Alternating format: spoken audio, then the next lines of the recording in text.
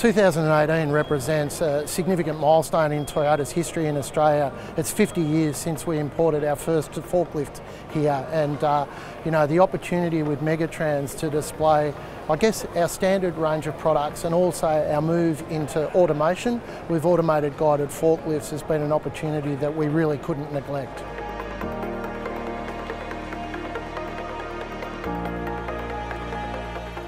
For us as a business, it's been a significant change as we've invested heavily in people, and in particular mechatronics engineers who are able to support this product and ensure that it maximises the efficiency and the cost benefit outcomes for our customers.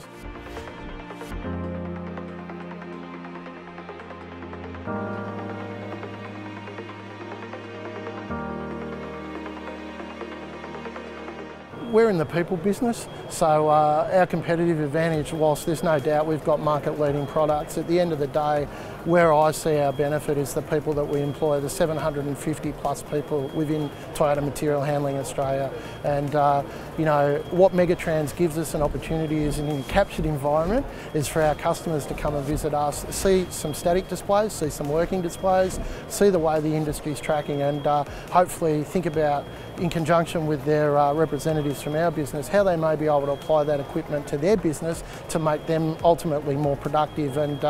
more commercially viable in pretty tough market conditions.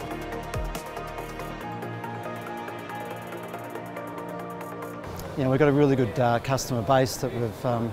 grown over the years, and it's just important for us to be out there and get them into the stand and actually get to interact and show them some new products we've got coming through. So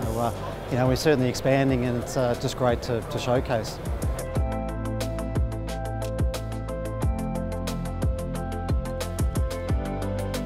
The response has been fantastic, and the automation, particularly the stand, just from the time we opened right until now, has been inundated with interest. Our market-leading range of products, where we enjoy over 40% market share, has been very well represented, and what it's shown is that our customers are very keen to attend it and understand what's happening in our world so that they can apply that to their businesses.